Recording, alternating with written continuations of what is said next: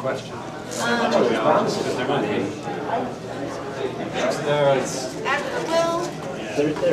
What we were talking about was the notion, so she was saying one good thing is to have seen the headlines beforehand. So she's seen all the headlines the day before.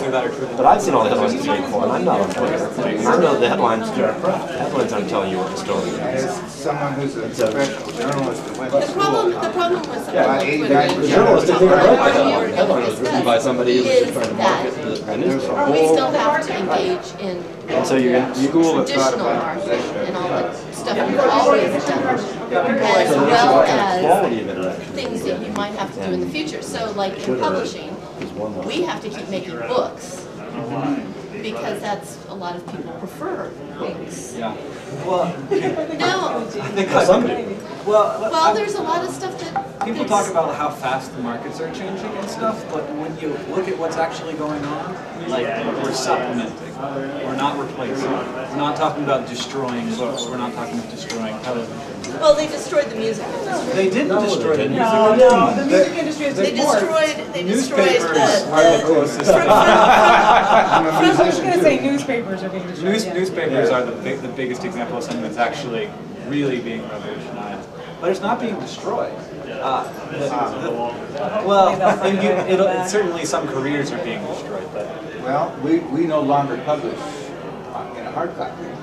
well, Because we couldn't support it. Now but we're the online. media itself. But our target audience out west of here in Alberton and Superior, about 75 to 80% of those people will not be the ones that are going to our website to get the news, and they have to be reached. So there is a major issue in this brave new world if you're going to communicate the important facts, which is the purpose of journalism. And I'll try not to spend a whole lot of time on my soapbox.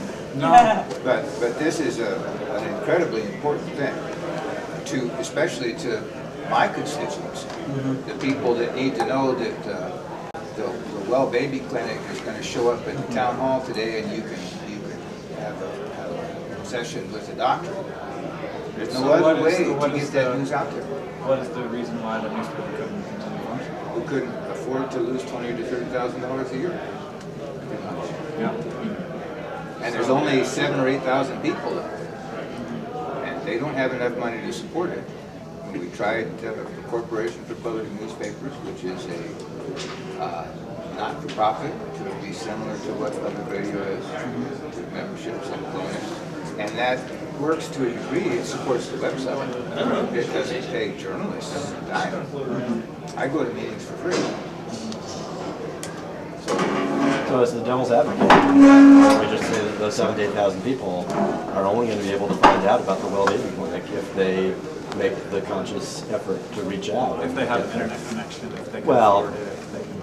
yeah, And some of them do, and some of it is getting word out. Some of it we're trying to educate some people in community journalism and publishing a newsletter, which is the next thing on the list, which will be distributed free just to our zip code, for instance.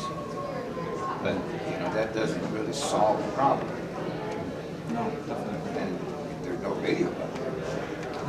Yeah, no, I did every year I promote an event in Missoula, and we do a thing with Craig and Al in the morning on one of the local stations, and they're a part of Gap Broadcasting.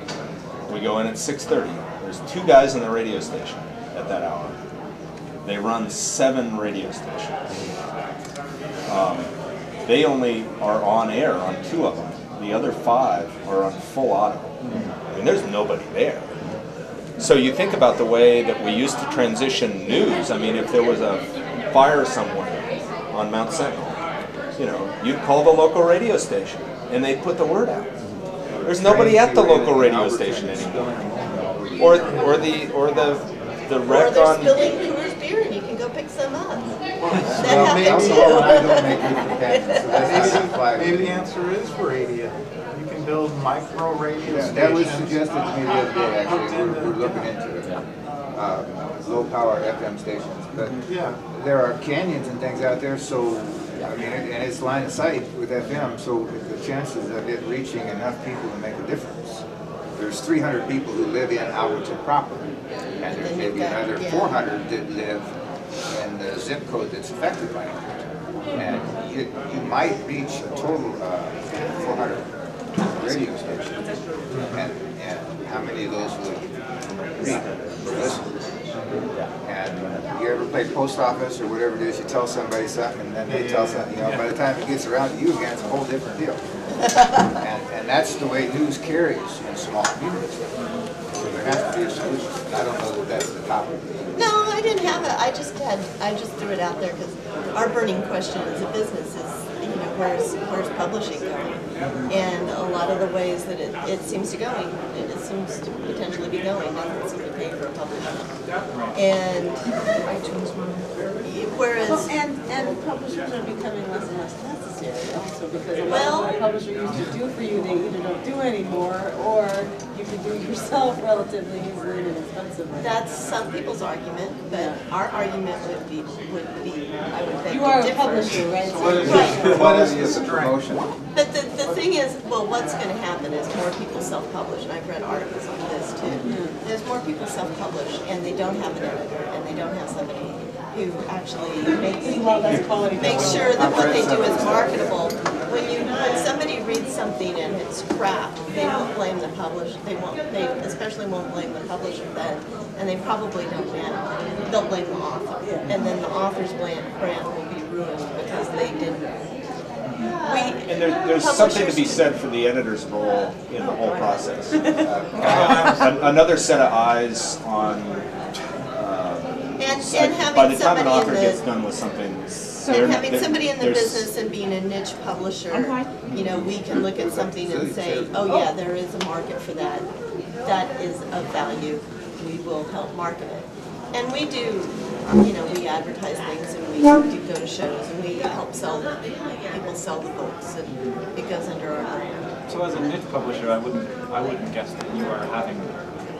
We're not much having of a as big of problem. problems, Yeah. but it's, you know, there's a decrease, because libraries have no budget and stuff like that. Well, I can tell you that even, I work for the Forest Service in the publications wing at MTDC. Even our stuff is, we're no longer doing a whole lot of stuff in print for our people.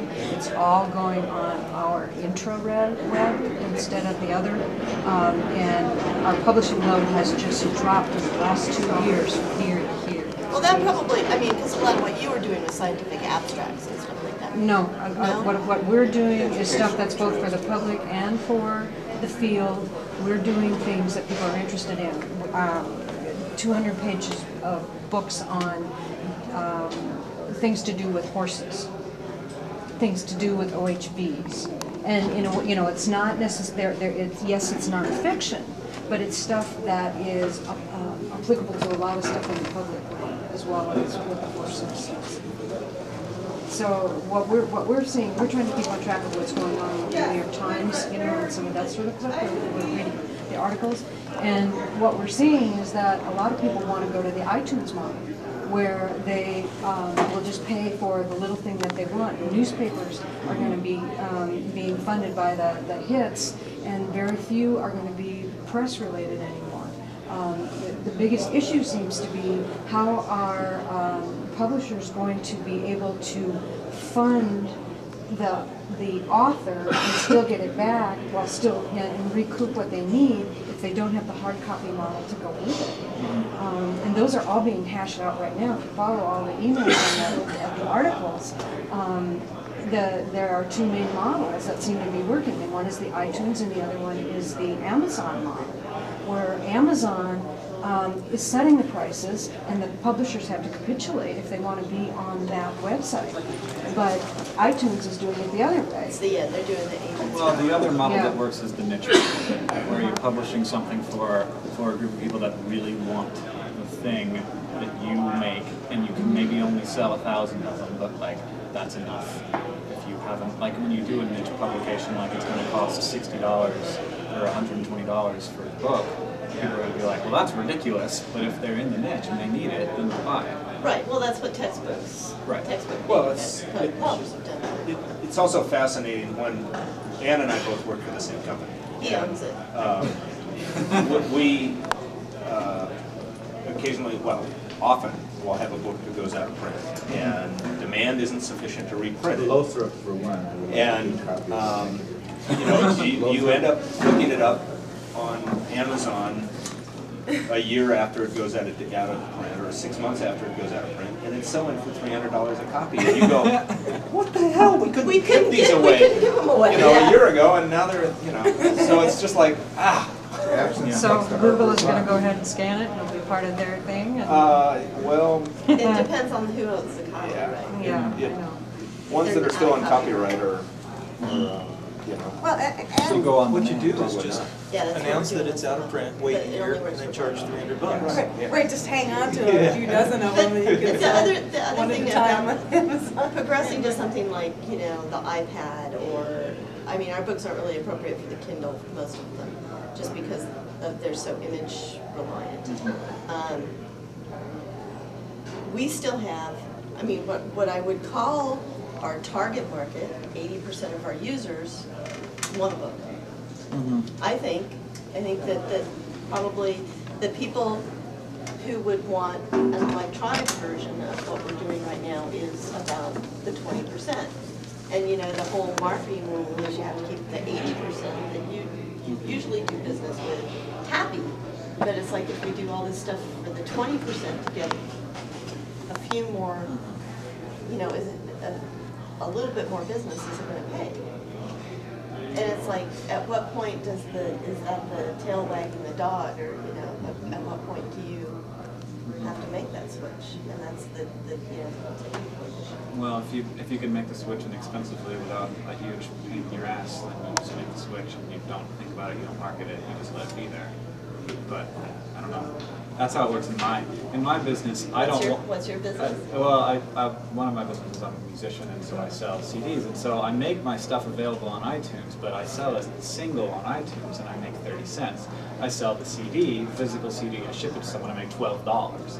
Like that's not like, so I'm not like, hey, buy my thing on iTunes. But you put it on there because, you know, if 1,000 people do it, it's just money. But yeah, you put it on there and you don't think about it, you don't talk about it, it's easy, you just do it. That's from music publishing. Yeah, if you drive by 3rd Street, we've got this big warehouse that's full of this stuff called books. Well, I have a warehouse full of CDs. We can rent you space. It's more than a garage. What CDs take Why up want to that park your space? car back in the garage? What's the future of the book? Used to have room for cars. What's the future I of got the a book? question. I don't think the book is... The future of the book is like the big philosophical question right now. Yeah. One of the things, the metaphor for the book is that, you know, the first book is very expensive.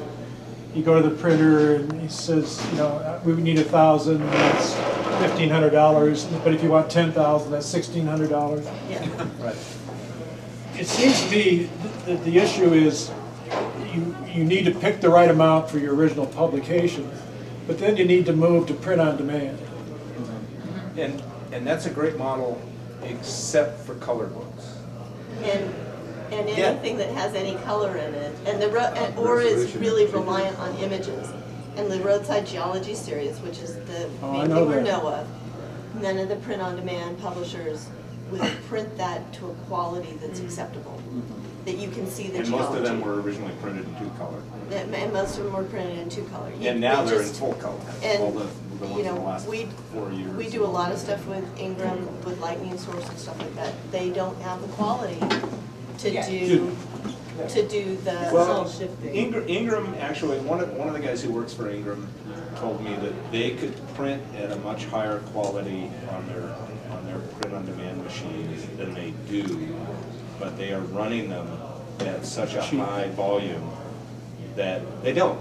And so he readily acknowledges that most of the other print-on-demand producers manufacture a higher quality product than they do, but they have the advantage of having the connection to the wholesale. Ingram's the largest book wholesaler in the country, and you know they've built this database, and that's what they're relying on, and they don't need the quality. I guess what I meant by what's the future of the book, not the book we know of, Right. Yeah. That's but why. as the technology increases, what kind of, where are the kids going to be reading? Well, I can speak to that, just my audience is kids. I have my brother is a young adult author, and we have a video blog together that has about 200,000 subscribers, and he's New York Times best-selling author every time the books come out, and they buy the books, John Green, and they they buy Twilight, and like let's be honest here, Twilight was the top-selling book in America 3 years straight. It's not us buying those books, it's kids. So I mean, I mean, people like to talk about the Kindle and the iPad revolutionizing publishing, and it's probably going to revolutionize it a little bit, but it's not the same as an iPod. It's not. That's not the level of revolutionizing we're going to be seeing. People will be using those things in certain situations, but books, they're good. They're really good at what they do. And you drop it on the floor, it doesn't matter, you spill some coffee on it, you get a new one. You take it to the beach and get sand in it. Yeah, they don't cost $500 a piece. And I mean, does anybody here not love books?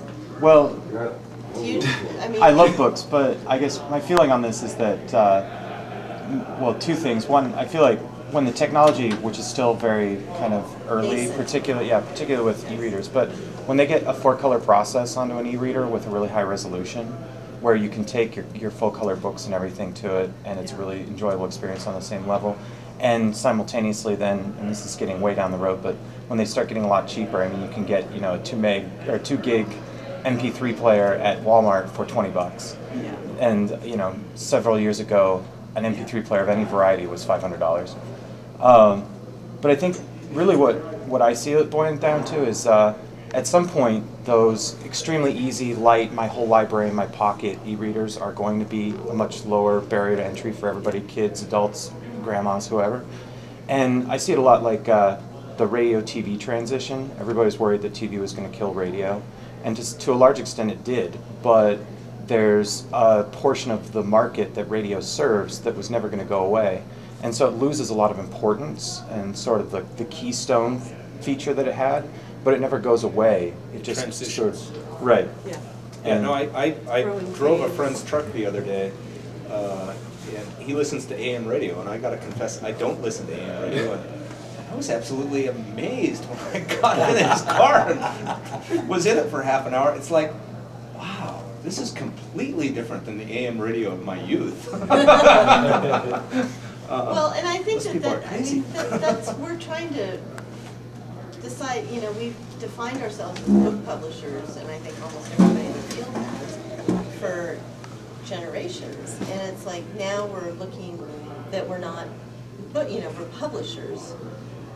And how are we? I think we have to believe that our content is special, that we're going to want it, that we need to deliver it somehow, and people are going to be willing to pay. Okay, so maybe the future of publishers is to be marketers. They've been marketers. Yeah, you are Yeah, marketers. but to define themselves as marketers and to be defined as marketers. Because that's what essentially, when we edit it, we're making it more palatable for the public. Yeah. We put it in a format that we have designed, that we think is the best format that the public can utilize. I mean, the whole thing about publishing is essentially taking an intellectual product and making it marketable. Yeah. So if the packaging is the biggest change, maybe that's not such a I think one of the fears for book publishers is that they've been watching what's been going on with other parts of the print media industry, like newspapers and magazines, which work different to begin with. And there's a little bit of fear that we're sort of like the next in line. And some people say we're more like the music industry, and it's going to be destroyed. And there's I mean, if you're a professional journalist right now, and you're still drawing a paycheck, you're a rare beast indeed. I'm surprised that there's journalism schools, Did you have a comment, Wendy? There was something that you were saying, we were talking And about make it pay. book publishers being marketers, and you talked about preparing the book so that it's marketable. That's a piece of marketing, but that's different from marketing the book. No, but marketing is everything you do to a product to take it out and make it available to the public. So putting it in a package is marketing.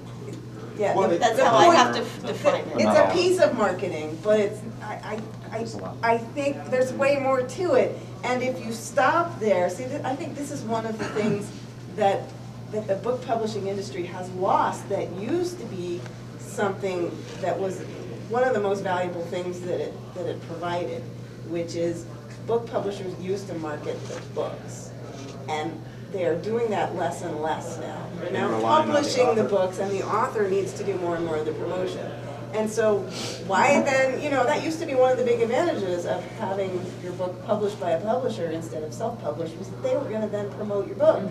If they're not now doing that, you've lost a certain amount of your edge, I think. That was for a very few authors that worked for. That was authors that, you know, were the majority of publishers were pretty much doing what we've always done. And that's what the majority of books that are published act like. You know, you hear about people who, you know, their book was, you know, front list or mid list, or even the mid list. Small publishers never have that kind of money, never send anybody on an author tour. They might help people set up author tours, make some calls. They might, you know, we go to shows, we try to sell the books. We're doing more to market the whole, you know, we'll do catalogs or web pages or something to help somebody market it. But the idea that people, you know, those big New York publishers, yes, they sent people out on tours. They're not doing it now. Yeah. They're acting more like what we did. Yeah. What we do. So now there's not maybe an advantage to go with a big publisher. But this is what I heard New York publishing is in more trouble than niche small publishing. Right. This is the thought I had, though, when the comment was made, you know, that maybe that is the direction for book publishers to be moving to next, so as not to go the way of newspapers or whatever, is maybe to become marketers. And that doesn't necessarily mean doing it in the traditional way and sending authors out on book tours, because now there's other ways to market things, like the internet. There's lower cost, easier ways that don't involve, you know, all that travel and expense and everything. There's other ways to do it. So I don't know. It's just, I think it's something helping your authors set up blogs or talking on. Yeah, things. you know, there, a bunch of things are coming to my mind that could be done, like, you know, provide training for your authors to help them promote their books more effectively, because most of them don't have a clue how to do it. They get their book published and then they flounder. So you could provide that. You could help them. You could set up resources for them to do it. You could you know, offer as an additional service to, you know, that maybe they pay for, that you know, will do a certain amount of it for them, or there's all kinds of ways that could work. And we could do something to explore. And we need to do a lot more. And it's interesting because we have authors that run the gamut, from ones that have their own website and are on Facebook and are giving talks and they go to presentations and they're paid to do this. You know, they're experts. To this guy who I recently got the contract, or I sent him the author information form, and he sent it back to me and said, "I will do nothing. I am not interested in it at all. Don't expect me to do nothing, anything. Writing this book has been one of the worst experiences. I hate people. Don't make me go talk to them." And so did you say thank you very much? I said thank you for being honest. No, we've got his book. We're happy. I won't tell you which one it is. It's coming out this fall, though. So why shouldn't the previous author, why shouldn't they just self-publish? The one who's such a go-getter. The one who's got the platform. Yeah. Well, if they were doing fiction and they were able to do something like that, I would say go for it. If they were doing something like, if they wanted to do a roadside geology book, for one thing, they can't. They're in your. You know, that they can't really. One thing that May 2010, but maybe a year from now, you know. Well, maybe they can, but do you know how hard it is to put one of those together? Our editors, I mean, we have a specific, for that series, for the roadside geology series, we have a specific in-house expertise in terms of editing and layout and all that, that no one person has. for that series and that series alone. That's why that series Yeah. is our gold mine. Yeah, That's a major issue and that's a with, good niche that you have, because they need you. Yeah. But for some other asking the books, question in a more general sense, you know, and for if it's a other historic publishers who history don't have book such a or gold mine niche. something that's like more, less, yeah, like that, I don't know. Maybe they will do more self-publishing, like a lot of the big musical artists have gone out and just made their It music. used to be 20 years ago that the barriers to entry into the market were if you didn't want your book to look like it came off your IBM Selectric, that you had to have somebody typeset it Right. and lay it out. Right, and you don't need that anymore. Apple, when they came along with desktop publishing, pretty much took that away as a concern, and people started self-publishing. And now the new barriers are, it's not enough to have a website and sell your book on your website and have Amazon carry it.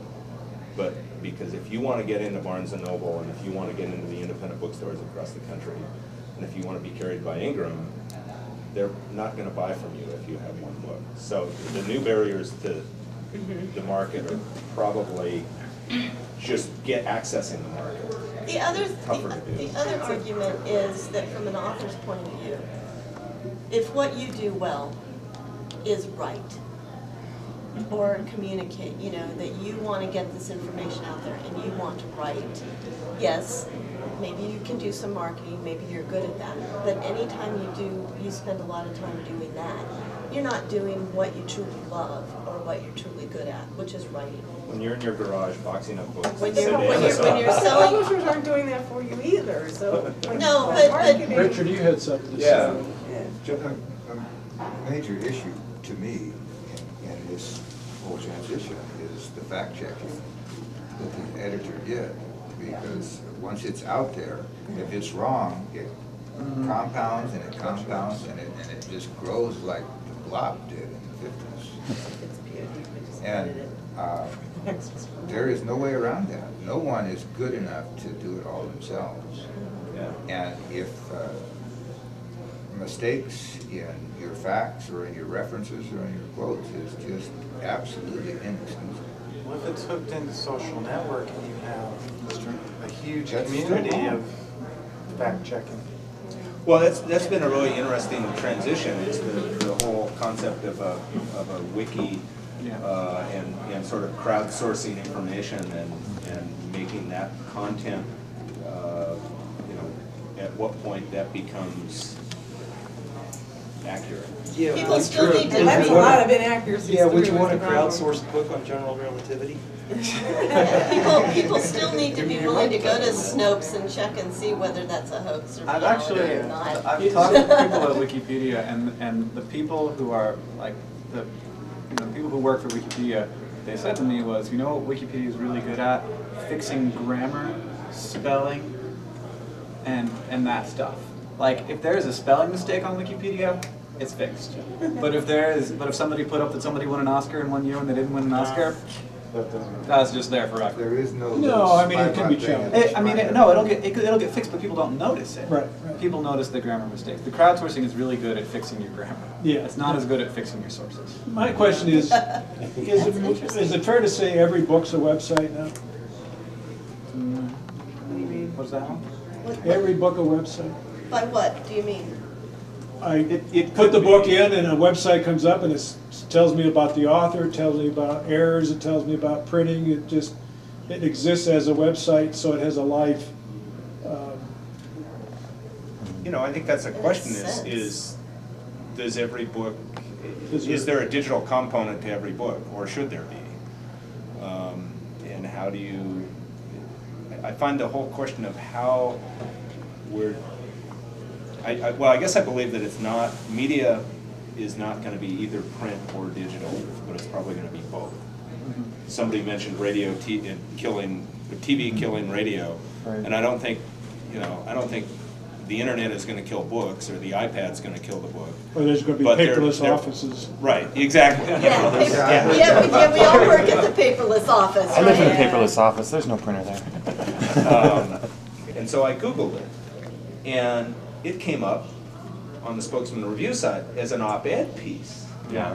which was a completely different animal. Very much so. And actually the next day, there was a rebuttal to it from somebody. And, you know, my concerns about it, it turned out were valid. That the information was being promoted by somebody who had their own accent. And I wondered what he was going to.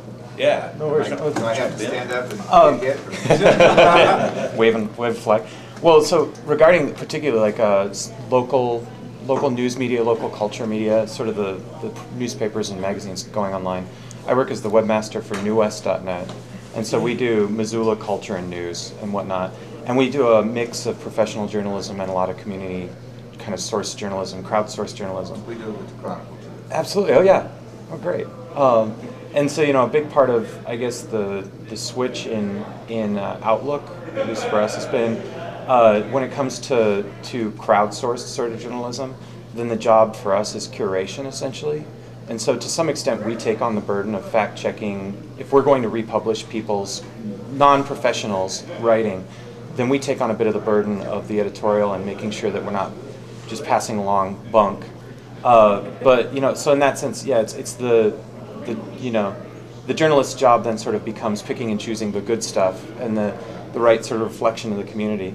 And I think to some extent, I mean, I can see that extending to the book publishing world in the sense that particularly if you look at more and more of your market share kind of moving to some kind of digital format, people reading on their computers or on their whatever device, things like that, it seems to me that a book publisher can then sort of start to trade, particularly if you're a small one, on your niche status and your intimate knowledge of whatever field you tend to publish books in. And you can kind of bring users together because on an ebook, they've got a lower cost to buy 1, 2, or 5 of your books.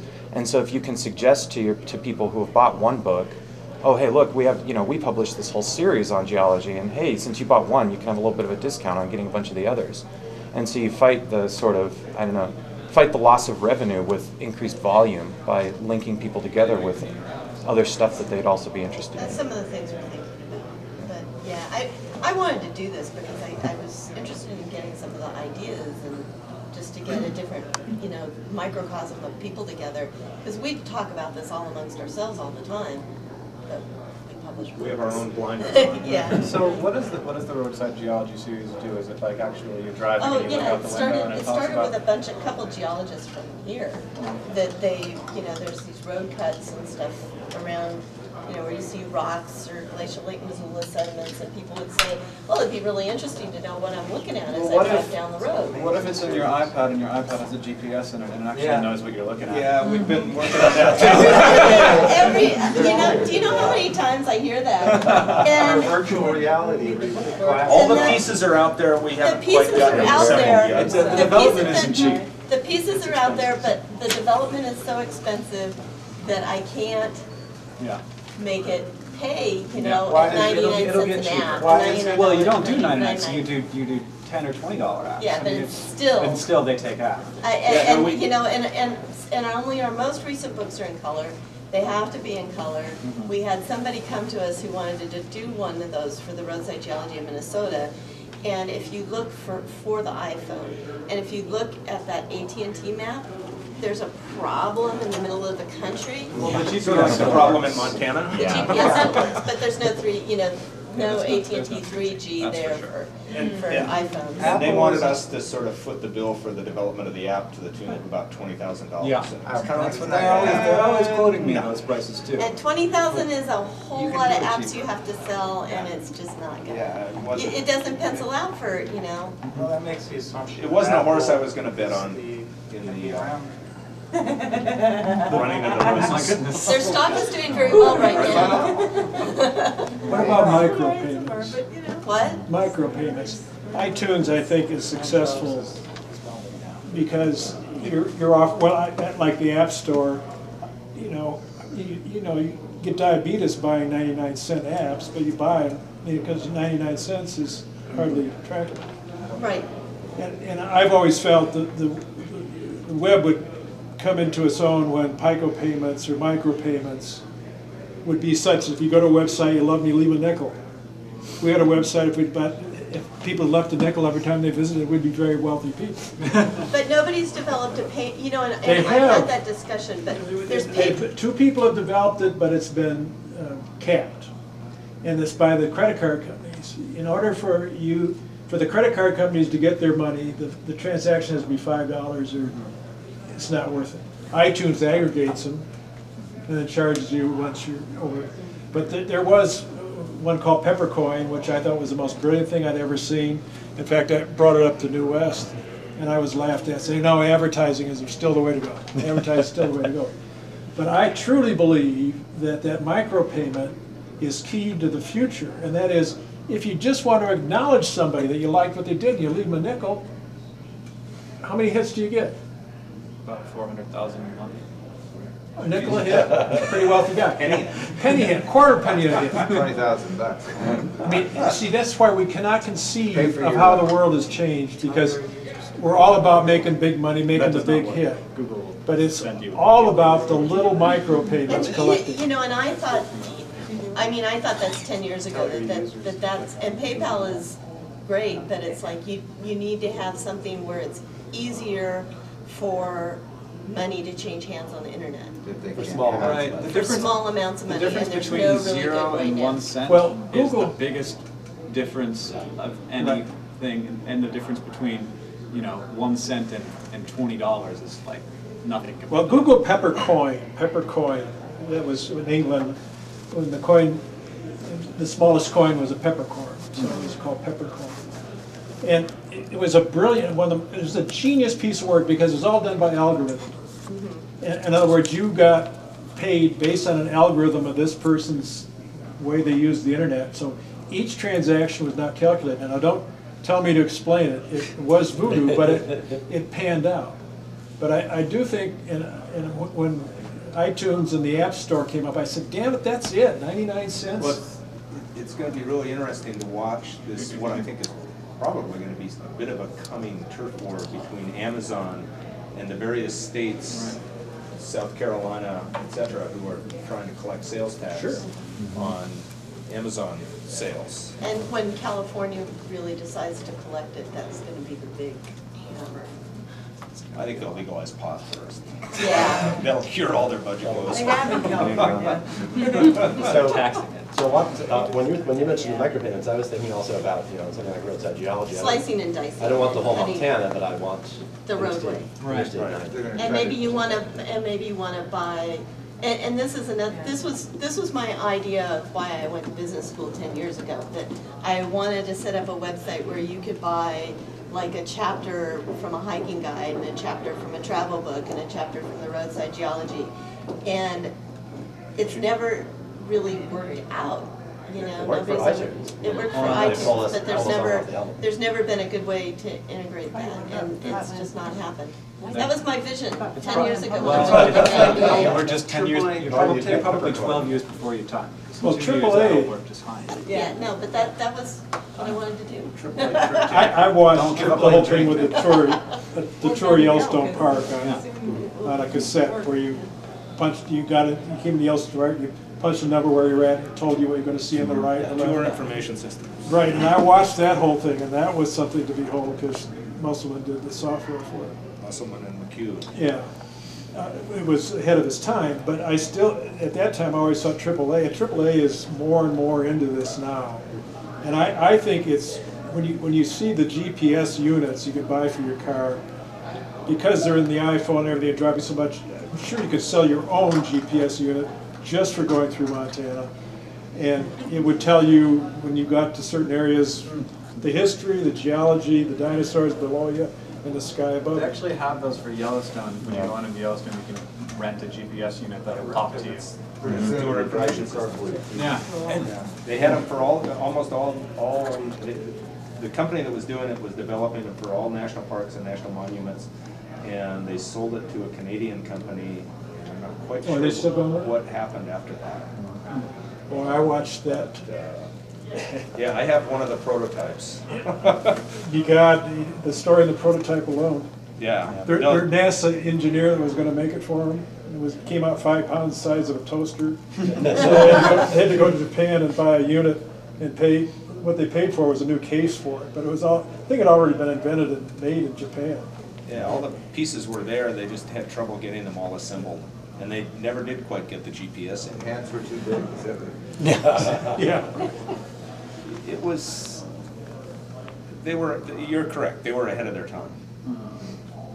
They want to do one in Superior now. That was one of the things for this Mineral County Challenge, was the Cedar Creek Loop interpretive trail, Cedar Creek to Trout Creek, and they want to put together a CD for all the mining claims and all the things that were done there historically.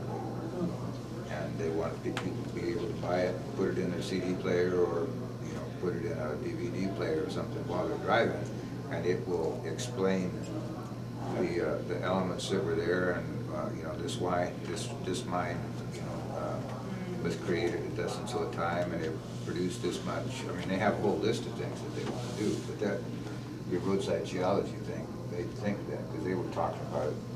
They just finished this Mineral County Challenge analysis. And what about just a GPS that that you own in your car, but that works like pay-per-view TV, where like, oh, I'm driving down Route 90 in Montana now, and I want to know what I'm seeing right now, and you could actually pay to get that information on demand. Yeah, but you can't text while you're driving, so how are you going to do it? Pull over, you gotta pull over. There'll be a voice command. Passenger seat. My phone doesn't know my voice well enough to. No, not yet, but that's all in process too. Yeah. All these things are All these things. Voice over here. Yeah, all these, all this stuff. So location services is the name of the game here. I think one of the things, I don't see it being GPS units in the sense that they're going the way of the dodo and it'll be your phone, because why would you break out a GPS unit? But it is the case that publishing, whether you're doing periodical type of publishing or books, anything where you're putting information out there, at least half the time, maybe 90%, who knows, your information has a home, has a location, a pair of GPS coordinates.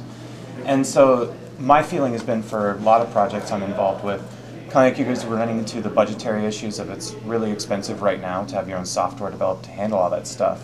At the same time, no one's going to change the fact that GPS chips are coming into everybody's phone and everything else, and that every gadget's going to know where it's at pretty soon. And so if you can just get, at this point, even start just tagging, getting that metadata in there with each bit of information you put out about whether it's, with your book, just keeping track of the little coordinates for each of the places in it, getting the coordinates for the location of your story into every story you publish online or something like that. Then when you can afford to get on board with the geolocation wagon, you don't face the additional expense of needing to go back to when you first thought of this and get that data into a bunch of old stuff, when it's really cheap to keep it in there, particularly if you're doing news or things like that online. That's what my programmer says. Yeah, it's like if you start amassing all that metadata about those locations now, when you can't afford to pay for the development, it'll be worth so much more to you. And that's going to be the thing, is eventually you will be like rolling down the road and see some really cool thing and go, hey iPhone, tell me more about that right there. Mm-hmm. And then it'll be it won't subscribe to just your publisher's stream or just Google Maps or anything else, but it'll hop out on the internet and do a search for this spot and say, what can you tell me about this spot? And hopefully it'll come up with a New West article about, someone that, conquered that mountain a year ago, or, it'll come up with some other data, hopefully from, your books and whatnot. But if your books and your other data don't have that information in there to be searched by location, then they're never going to come up. Well, and the new generation of cameras that are out now, geotag, log that information automatically when you click the shutter. Are you going to give each one of our authors a tech camera? Well, Google will work with you on that. I mean, that's what Google's all about. They want to help you get into the software because they're visualizing the whole world. They're going to control the world, yeah. But you still can work with them. I mean, I want to work with them. Oh goodness, yeah, especially for your image. Yeah. It's It's raining out. Good thing I like it. How's New West doing? Oh, it'll be sunny. Pretty well. Jonathan got a new gate down in San Francisco. No. The Rail Trail Group, you know, the Yeah, Rail Rail Trail. Trail. They've started up New York mapping. Times decided to start a nonprofit. Google. News venture All of down their in the trails Bay are Area. now It's called the being mapped for Basis. GPS. And so it's Or they're both starting it's to. an online sort of New West style And citizens are gig, engaged. and then also they're Yeah, going to be producing and most, a our books San do Francisco all edition of the pretty much have Times with location 4 maps, pages that are and some of produced that by stuff the would be citizen. that, you know, And wouldn't be so that hard to go back Jonathan got and tapped to recreate do it that. off a topo map in the Head guy UTM. that. Yeah, you wouldn't have to go out So he's there. going to be the It first wouldn't person be- ever it wouldn't be not on the a Times lot payroll of to you edit had Page of the Times. Yeah, you can So we talk, yeah, you you can talk figure out about the working topo with map and PBS. all that stuff's online anymore. You talk about working with PBS. What? Not that I've heard. Well, PBS is talking about, I mean, kind of the journalism maybe kept alive. Google Maps, yeah. And that's okay. I mean, it hasn't been that long. I mean, it used to be family operations and so on and so forth. Yeah. Of course, But we're the- here in the the third ability world country to that is build Montana, so we're contact gonna points, lag to get a behind by little about 10 years. video and so on and so forth. No, I'm not saying that. Potential Just in Missoula, we're not huge necessarily like that. But you know, you've got Because I do Alberton think- and you've got people all over that just can't even get access to this stuff because They it's don't not even have there. cell phone service yet, Well, but they're putting up a tower. Well, like, They don't have electricity to it yet, but they've got power. well, it's like if you ever drive through, you know, Lincoln, you know, there's no. The flip side of that is one thing I say on occasion is there's a reason why some people live in the rural parts of our county. Well, I mean, Missoula's They a lot safer. want to be left alone. With me living in Alberton, Missoula is a lot safer place. And we thank you for it. But the Mercedes aren't running very well. No, I mean, they're all It's there. good to have people here. I just wanted to say one thing which has come up over and over again for me. And because I have a family back in the Midwest, a lot of the young people are of a different political persuasion, and they send me all this crap. And I finally I have enough stash to say, okay, just a minute, let's agree on something. If you believe in facts, and I believe in facts, let's make a rule here. I'm not going to comment on anything until factcheck.com has commented on it. You read it, I read it, and then we can argue about it. You can tell me they're communists or whatever. And then all of a sudden everybody says, what the hell's going on here? That used to be the role of the press. Yeah. And then I realized when I got into working with the press, I'd send them press releases and they'd print my press release and it looked like they had written.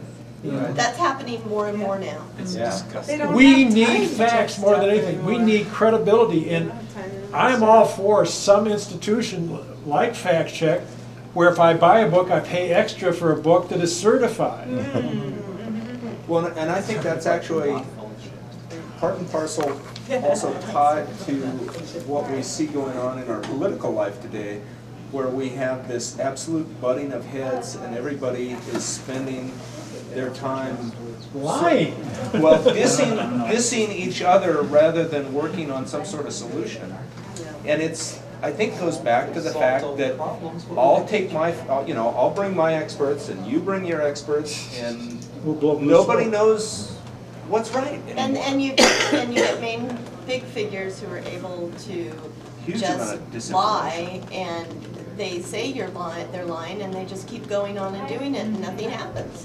One There's of no the big ramifications. challenges is that once the lie is out there, it's very, very hard to do damage control. Fact checking is not sufficient That's to why erase the mistakes damage are that the lie does, and the spread that it continues to live on after the fact checking has come out. I don't think we should pretend like that's a new problem, no.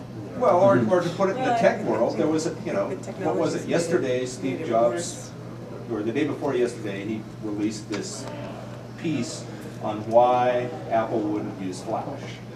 And the next day, there was a big rebuttal to it from the CEO of Adobe in the Wall Street Journal. And, two completely separate stories. And it's like, okay, who's telling the truth here? I mean, You know. But we've had institutions like Consumers Report. If somebody ever tells me that's a phony operation, both I'm wrong. dead. But I mean, that's what we really need now is nonprofit, nonpartisan fact checking or analysis. It's just we're desperate for it. Yeah. I wrote about that in 1996. Called it filtering the digital din for your Filtering the digital, I like that. Can I like copyright that? That's a book title. Digitally do. Yeah, well, That's a book title. you can talk. If I didn't have ADD, it'd probably already be written. Well, it'd probably need to be revised next week. Well, you know, I'll just make it electronic. I mean, I wrote about my son being able to build a broadcast system in 1995 that would rival, and he could do it faster than I could. You know, for $2,000, he could do on-site reporting anywhere in the world from the trunk of his car. And the only thing I said, that pride is the only thing that prohibits me from saying he could do it faster than I can. You know, and if nothing, it's come down in price since then. You can do it now with a digital camera like that and a digital audio recorder like I've got here. I can have it up on the web within minutes. You know, but who's to say? You may be getting tweeted about it right now. Yeah, well, that's but who's to say? Attribution is essential, by the way. You'll be on Flickr in 30 seconds. So, back at you. So who's to say that what I put up there is accurate? And, you know, there's no rules that say I can't take one little element of truth and put my opinion all over that. And because I have an element of truth, I can say it's valid. Well, you're a politician. Go for it. No, I'm not a politician, and there's a good reason for that too. But I'm going to go interview a couple of politicians in a couple hours. You know, I guess another component of it is think back along the last couple of years of all the things that we found out about as they happened immediately that we wouldn't have had access to if it hadn't been for the Like the whole Iran, the Yeah. Green Revolution. Yeah. You know, I call it the beast that's in Revelations, but I mean, I'm not the one that gets to stop it, so. Or the unfolding of some of these natural disasters in, you know, front of our eyes. I'm not saying that there's not good things about that instantaneous communication, but you have to take it for what it is and say, this person was there, he saw that, but he doesn't have all the facts. He's like the guy that walks up and touches an elephant, the blind man says, well, you know, an elephant's really skinny. No, it's like a tree trunk, you know. You know, so I mean, you know, how do you put all those pieces together to make an accurate image? Well, you wait until somebody publishes a 10-page article in Harper's or Atlantic. That's the irony. You don't know what's going on even watching TV. It takes it takes 2 months and somebody really writing to get all the nuance. And then my problem is that's where I go, but I've already been cluttered with, well, I saw it on TV. I mean, I was watching Katrina as it developed. You don't see it with and I couldn't figure out how all those people could be there with those cameras, watching people die, and there wasn't a trail behind them that somebody could, you know, have a 6x6 truck with some water in it. I mean, yeah. Well, I remember one of the stories that came out of one of the earthquakes in San Francisco a few years ago about a guy, right? Yeah, San Francisco. The day that the bridge fell, a guy whose power was out in his building, and he used the light from his power board to get downstairs, and he sat on the edge of the sidewalk and started entering his story in the dark. There were people that were trapped underground, couldn't get out, and they were sending text messages with their cell phones so that they could guide somebody to find it. I mean, there's purposes for this stuff. It's just my question is, how I need to be honest to my readers, you know, and so I have to go check the facts on this if I'm going to repeat it. And yet the news station would come out during an incident in Alberton, and they interviewed kids without parental permission and broadcast it on television, and I mean, that's a no-no. Your puppy's dead, how do you feel? Well, no, they take him up to the top of the bus, you know, what was the issue, you know, and, you know, for one thing, you know, you're not supposed to quote a teenager in put their face on television if the parents aren't there giving you permission.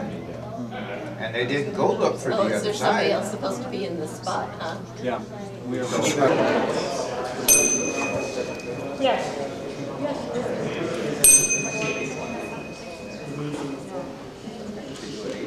All right. So I don't know if we need this now because we're a smaller circle, but for people who might. So we're gonna. Hello? Okay. So this is an opportunity for us to kind of look back at the day, share any things that were of value with each other, give everyone a chance who wants to say a few words. And just when you get the mic, and actually we could possibly just pass this mic. I think that's what we'll do. We'll just pass this mic around.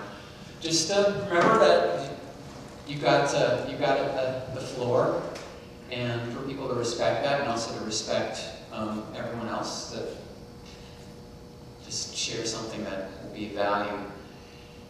And that's about it. I just want to close up a couple items here. So Missoula Bar Camp is going to have ripples and effects, and the best way that those can be maintained is if you enter your notes into the website, Twitter about this, blog about it, use the hashtags. There were elements in the program about that, and I'm sure we'll put up a note about that too on the website.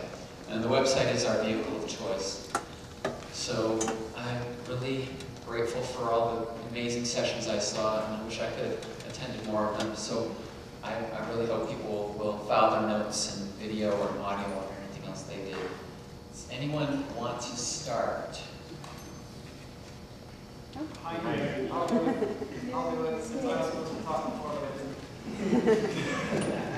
didn't. You were wrapped around your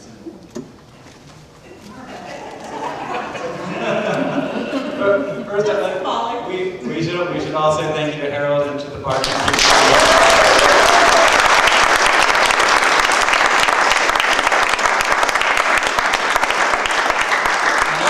Work, and I'm really impressed. I think it went extremely well, and the little spring rolls were delicious. My name's Henry, and I was supposed to talk at the beginning of the day. Maybe I should tell you a little story. No one else can take up as much time as I'm about to. My doorbell rang this morning, and I went down, and the guy had 2 packages for me, and I was like, oh my god, these weren't supposed to get here until May 1st. And the guy was like, well. And I was like, what do you mean? And he was like, well, it's May 1st. And I was like, that's all I checked my phone, and Harold had already called me. So I jumped on my bike and I came right over. I had a speech prepared, but what it was totally unnecessary. And I think that what's going on in Missoula is really exciting, and I know that, like, in addition to having a great deal of expertise and ability and passion, what we have in addition is a lot of love for this place, and we know this place, and what we talk about when you talk about what you want to do for a living is you say, I want to do what I know. And I think that what we're doing is what Missoula knows, and I think that we can take and we can harness what we know and our abilities and our passions and use that to make what Missoula knows and what Missoula is able to do better and greater, and use it as an economic tool and as a social tool and as a tool for the artists here and for the change makers here. And I'm really impressed. And just thank you all so much for the great sessions, and I am looking forward to next year. I'll pass it along now.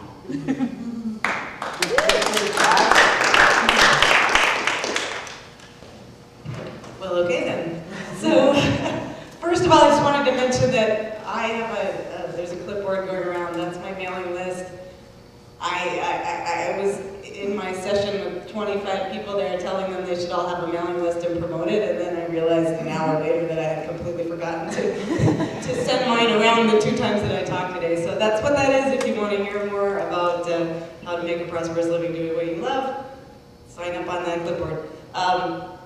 This was an amazing day. It was so much fun, and I learned 1,000 things about new technologies that I don't have the remotest amount of time to keep up on, and I bless you all for that. Made some great connections here. I hope to be back doing one thing or another, and I feel like an honorary Missoulan today, so thanks so much for welcoming me into your community. It's a wonderful, wonderful community you have here, and I'm so excited for what you're creating here, and I'm just really eager to see what you do with it from here. Thanks for having me here.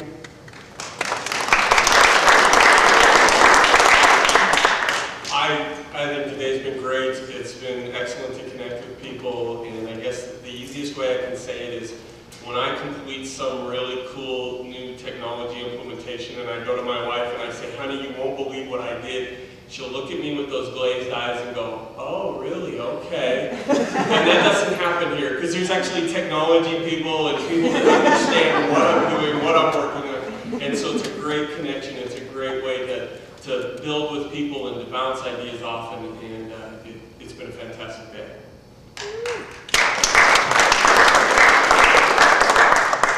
My wife calls it blickety blick blick blick.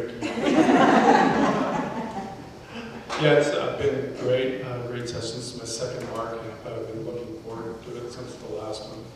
And in the last one, I came out inspired, so thanks for everybody for sharing.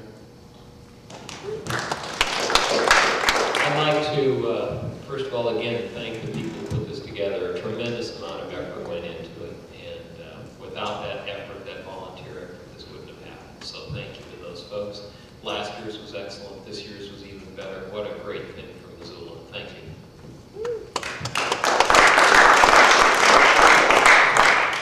Well, thank you very much. It was an awesome day today, and it was great meeting so many new people. And I think it's just a really exciting time to be in Missoula and involved in technology right now.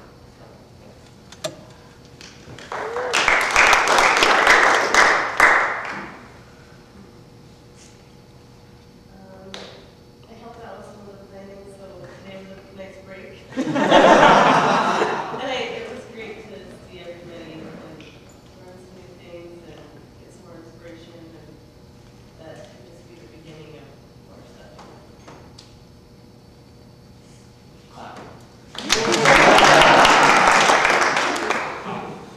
Yeah, I don't really know what to say. I got a final thought this group, and I'm really glad that you're a great group of people. Had a fantastic time. It was really good to connect with people that were here last year too, and just get to know you a little deeper on an artistic technology level. And one of my favorite things about the bar camp has been finding these little groups that are already kind of meeting in Missoula and being able to be parts of those groups. And I hope you found a group that you can be a part of and do something that you love every day with it. I had a really great time with everybody today. Hope everybody had a good time, enjoyed the food, and gets home safely. Thanks for coming.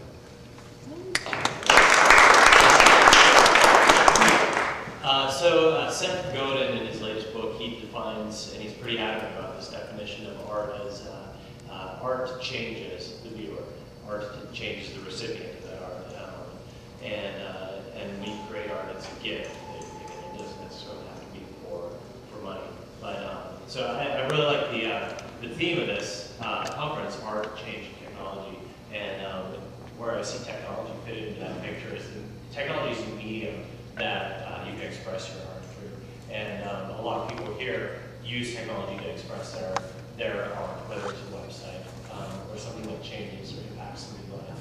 I know I had a great time talking to everybody today. I did such broad topics from like the geekiest database and jQuery and HTML5 stuff, which I love, to like entrepreneurship and Missoula, to talk about the impact that people can have in their churches through technology.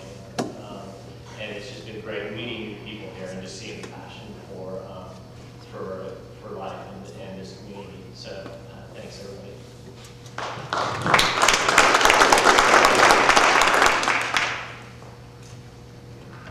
This was my first bar camp. I'm really, really pleased that the people who got that together to make this happen in Missoula did that 2 years ago and have kept doing it since then.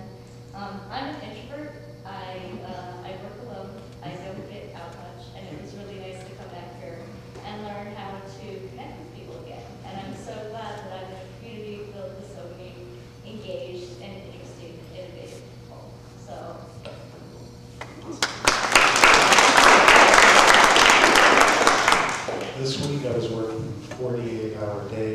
get my clone prototype done, but it crashed this morning. So what I mean by that is I wish I could have met more people and gone to more sessions. You know, I kind of didn't go to the geek side. I stayed on the other side. I want to hear what's going on, the jQuery thing, HTML5, what's going on there. But I hope that we all get to sort of explore each other a little more from the website. So let's keep Twittering and emailing and introducing ourselves to each other. Thank you.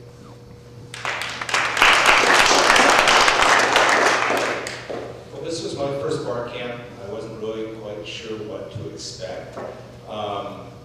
Given the information that was out there, it was sort of hard to, know what to expect. I gotta say I enjoyed it a lot. I consider myself a technology user, not necessarily a geek. I think one of the most valuable things that I got out of today was the opportunity to connect with some people and some resources that it constantly amazes me, the caliber of people that we have in this community and the people that are out there that you just don't always know are there. And also, I think the big thing is community. And it's great to have this personal one-on-one and group connectivity in a place like this. So I thank you for offering that.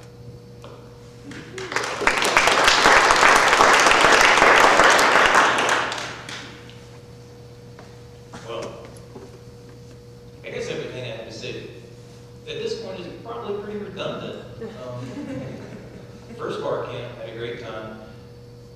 One thing that really struck me about it, professionally, I've been a technologist and I was really pleased and surprised at the amount of artistic and social topics that we covered here. I pretty much managed to stay away from technological subjects today without any trouble, and still couldn't cover everything I wanted.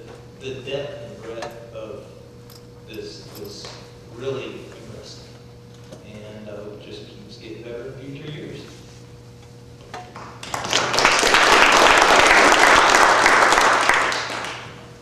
There is no doubt in my mind that our world and our community is in a constant state of deterioration, getting old, and falling apart. But just as true, human beings, when they are at their best, are in the process of reinventing and rebuilding and reusing the world. I mean, that's why we are where we are today, is because people do that. And I think that's true for our art and our technology. There's a lot of things that we talked about today that I think are good, hopeful signs that we're on the right path, that there are people who are engaged, that there is a new generation of people who are engaged, and there are so many new things on the horizon to be hopeful about.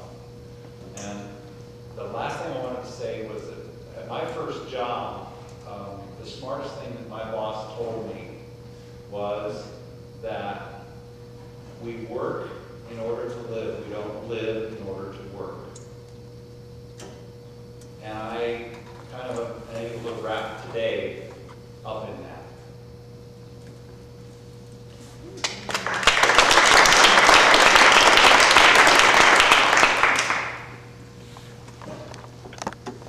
I really want to thank Missoula as a community that allowed me to move out of San Francisco Bay Area to someplace that was, to me, a lot more sane, even though I think a lot of people might think Missoula is even more quirky than San Francisco Bay Area, which is already pretty. Anyway, I really also want to thank a lot of the amazing technology communities that have been meeting. The Linux users group, Montana programmers, there was a web designers group that used to meet, which kind of merged with the Linux users group. There's a wonderful Drupal community that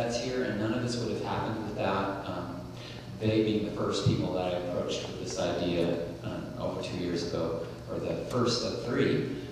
I also want to thank Nathan and Jennifer especially. The help that they provided last year made it be much more than I could have possibly imagined or made possible this year. And I actually bought them a bit this year to make it a bit smaller. And I'm glad that they stood up for that bigger vision earlier than I had imagined, and that we went for this space, even though it cost a bit more than I was comfortable with. And I want to thank them for putting their Montana Web Designers and Developers Association as being the financially liable organization. That was a very courageous step, but it seemed to them they weren't being courageous at all. They just knew it was all going to be awesome. And it was. I was just amazed. All these people kept saying, yes, you should take more money from us. And for the work that they did for the food. Andy Lakin is not here physically, but he's very present here for me through the website. That he really stood forward and he said we should do this, and he found this awesome thing that we were able to build upon and put a huge amount of work on it. And Seth Martin and Scott Rouse, who were here, did a huge amount of work, and I don't think this would have been as successful if it hadn't been for their work. And I could go on, I'm sure I'm missing some people, but I have to say thank you to all the sponsors, which are legion, and I won't bore you with listing them again, but you can see them all over the place. And some of those are yeah, they're on the t-shirts and they're on the signs and they're on the website, but support them and keep them. So, and again, thank you everyone for just coming, because I don't care how much support we had for making this. If you didn't show up, it would not have been worth anything, so thank you for coming.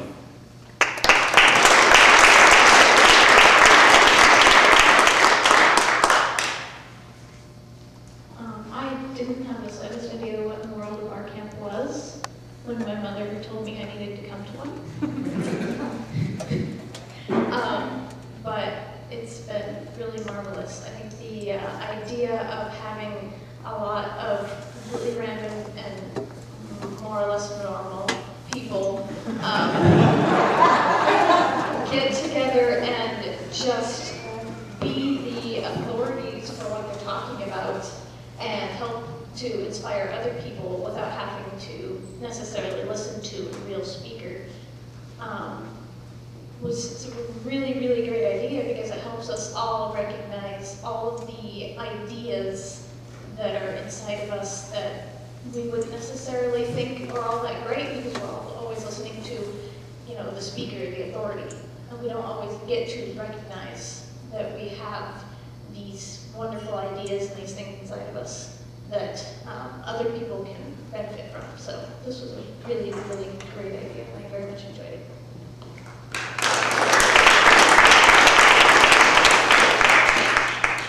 I'm going to make this brief because I don't like to speak in front of people. It makes me very nervous, but thank you for letting me be involved in this. This was my first year, and this was fantastic. I met all kinds of wonderful people, and learned all kinds of wonderful things. Thank you all. I'm just going to read a comment from my Facebook profile. What kind of drinks do they serve at this bar camp? Will all be credentialed to be bartenders? Thank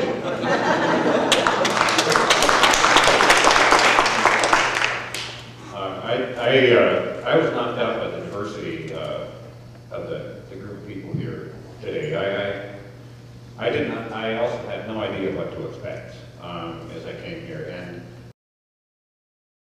discussion, or even in the breakout times. And I've got several contacts and points of interest that I can't wait to follow up on as a result of this. So thank you all,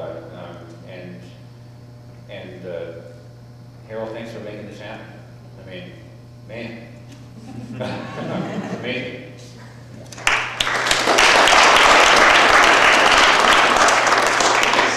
Thanks for the connections made, and I'm still wrapping my head around most of what I heard today, but it was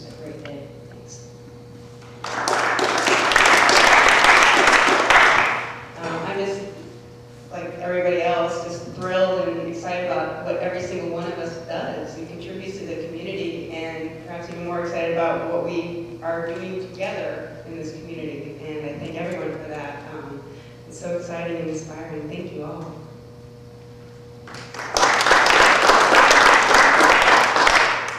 So for me, the best thing about Bar Camp this year is I'm actually leaving with a longer to-do list than I came with. And it's stuff that I'm excited to do. And honey, I have some for you too.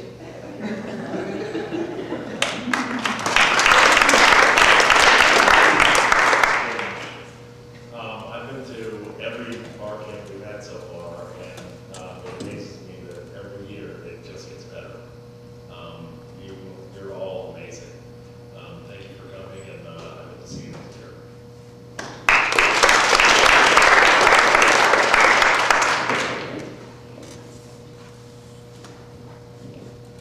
Well, I'm sure glad that I found out about Bar Camp. I was angry with myself that I missed the first one, because I have to tell you, I spent my life working with artists. I love artists. I also love geeks. I love engineers.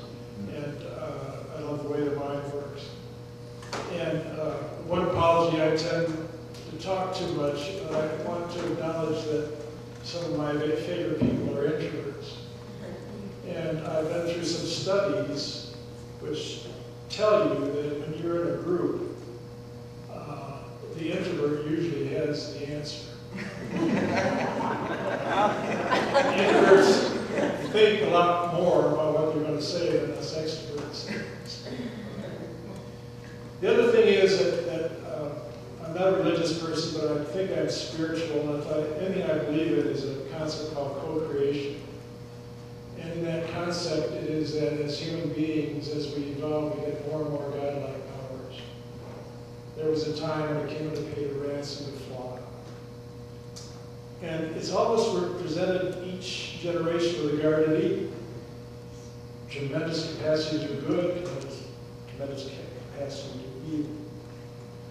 And so at my age, I'm more and more impressed when I see groups like this of young people who are engaging at a whole different level than a generation ago. I think I'm the one. He interrupted himself.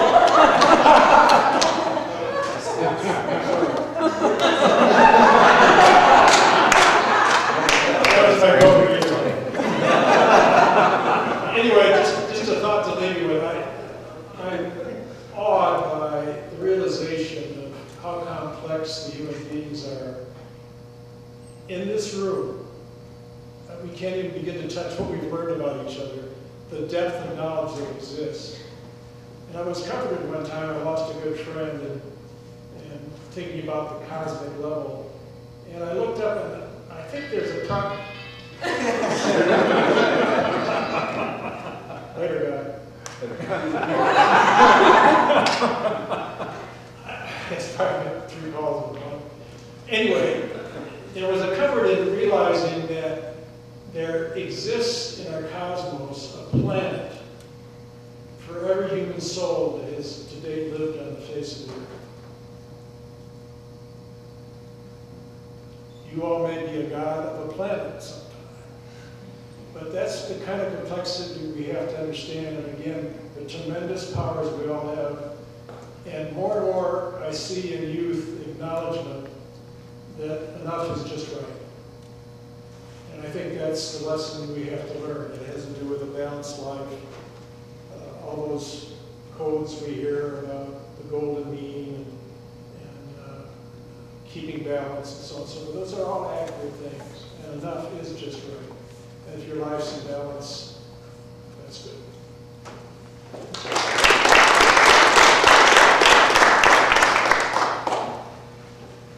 One of the people whose eyes glaze over when you even mention computer.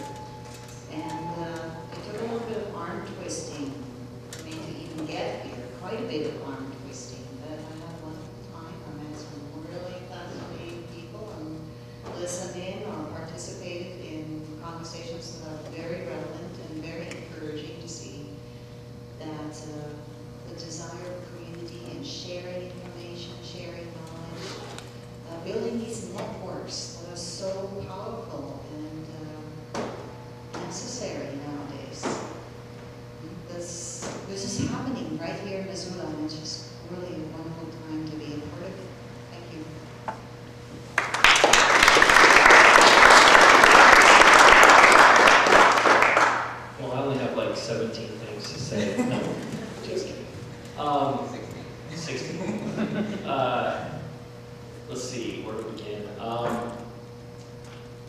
Bar Camp's just really cool.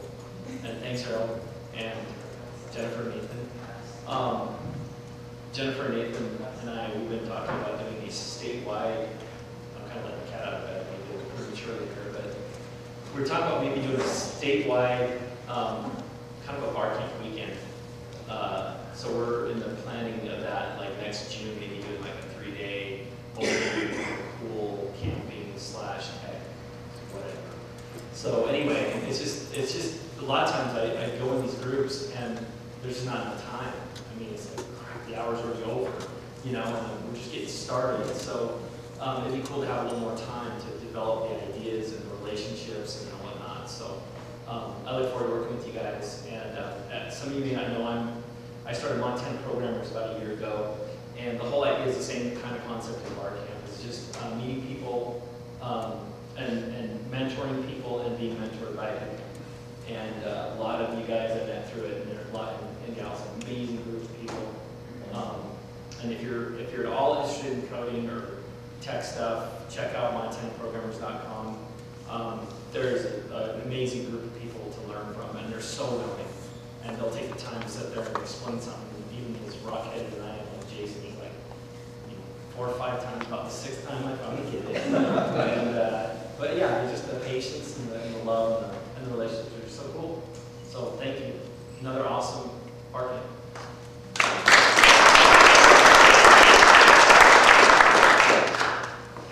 Yeah, this is my second bar camp. Had a great time. I was baffled at how fast the papers went up on the wall this time. It was fantastic.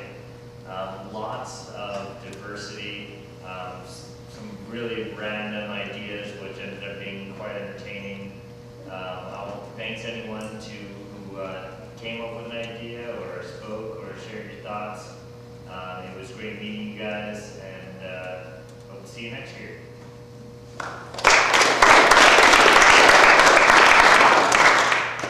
I guess I just want to say thank you to all the smart and enthusiastic people who came here and shared what they know and what they love, and to thank the organizers for having the, courage to bring all these different groups of people together, and just sort of put it in the blender and hit start, what I mean? There's a lot of different ideas up on the window there, but nothing that's on there diminishes anything else that's on there. I think it's just kind of cool to see all these different groups of people coming together and learning what they can from each other.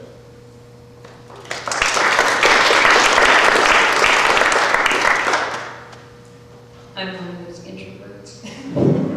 I'll just say thank you to everyone. My universe has been expanded. Thank you.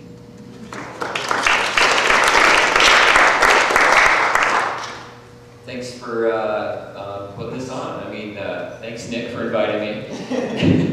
I'm really looking forward to next year because this year, half of my time was spent over there in the corner mumbling to myself, trying to write code to make my little visualization thing work.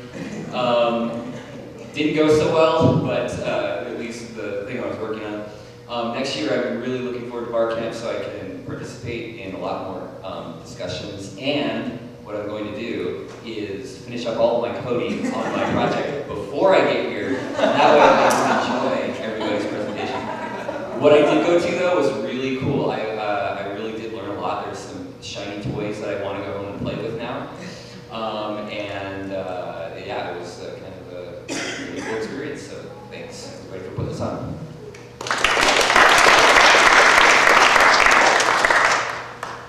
I just want to thank Harold, Jennifer, and Nathan for all their work. This is my third bar camp, and they just keep getting better. Like every year, I think I leave them thinking, "Wow, I couldn't get any better than that." And then it gets so much better. And especially this year, I feel like the diversity was amazing. That in the morning I went to sort of the technical stuff. I learned CouchDB, learned about jQuery, and some of the new HTML5 and CSS3 stuff. And then in the afternoon, I hung out with Scott and Art, and we did about photography and wedding stuff, and that was sweet. And I've sort of been getting more into that, and I just feel like I don't know if there's any other place that you can learn as many different things in a day. And I think every session we ran over, because we just weren't quite ready to go back in. It's just an amazing experience. Thanks for coming and making it there. This is the second bar camp that I've been to, and this was the first one I was actually ready for.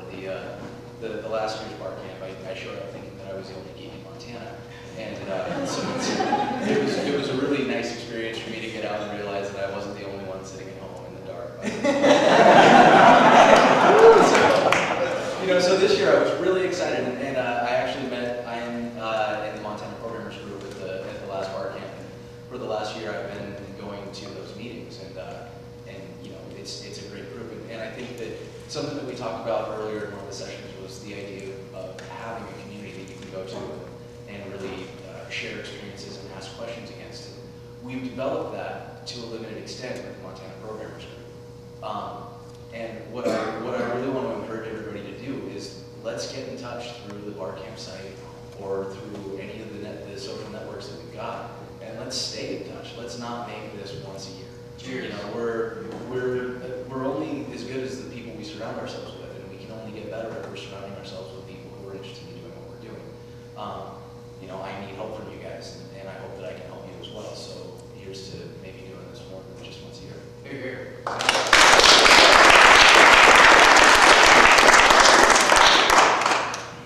I'll echo that, just put a plug in for I overheard the Montana Programmers Group is an intimidating title. What did they want to call it?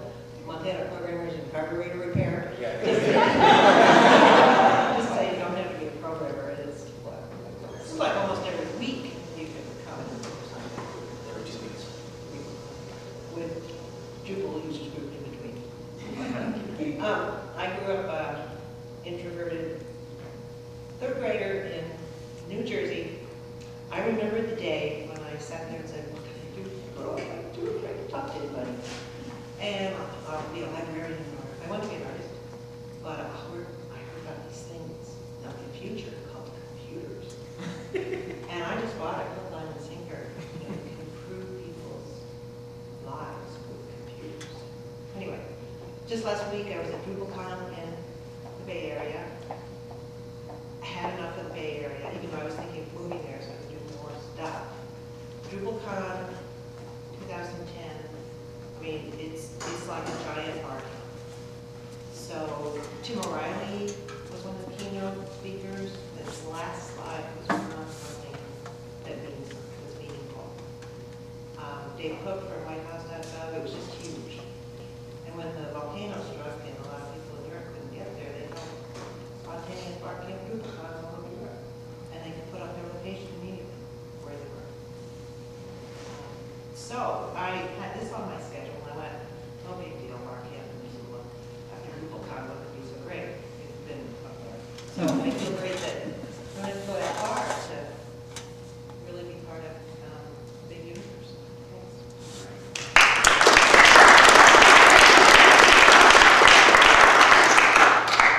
Yeah, this is my first bar camp, and it was definitely interesting. Met a lot of cool people, it inspired me. So thank you for putting this on.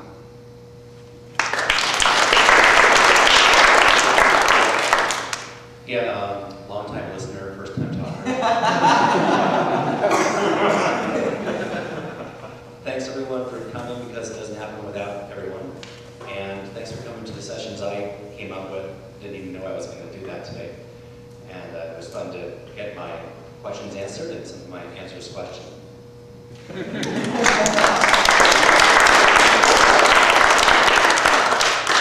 was just great to, at one point you're sitting down learning about CouchDB or jQuery, and you walk across the hall, people are talking about social networking. You walk down the hall, people are talking about how we can improve, our community using technology, and it's just great that this isn't like Missoula Geek Camp or anything. It's a cross-section of our entire community, and it's just great to connect with so many different people. So thanks, and see you next year.